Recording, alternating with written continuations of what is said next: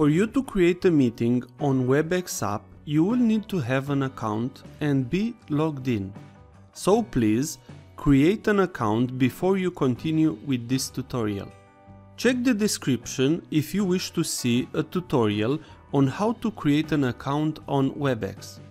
For you to start a simple meeting, just tap on the Start Meeting button. On this page, you can activate your microphone or camera. If the buttons are red, then it means the microphone and camera are off. Tap on Start. The meeting is starting. From the start, I got to this page. This page offers you excellent info. One of the essential info is the meeting number. If you wish to allow others to get into your meeting, just give them this ID.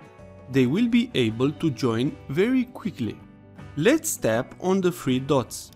Here we have also some attractive options. Lock room will not allow other persons to enter into the meeting. Switch speaker mic is also essential. If you do not hear well or you wish not to hold your phone near your ear, you can enable this.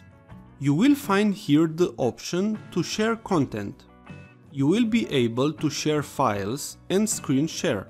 Also, we have chat option. Pooling does not work on Android phones. Also, here you can set up so the meeting is only audio without any video. If you wish to find more about this meeting, tap on Info. On this page, you will get also an important information for the person that cannot get into the meeting by the app. They can also call a phone number and write an access code, and they will enter into the session. Also, these call-in numbers are available in multiple countries. Tap on the global call-in numbers to see your local country number. You can share the room join link by tapping the share button from the top. Let's select messages and send a message with this link. You can use any app for this. Now, let's close this. Let's tap on the participants button from the top. Here, you will see a full list of participants.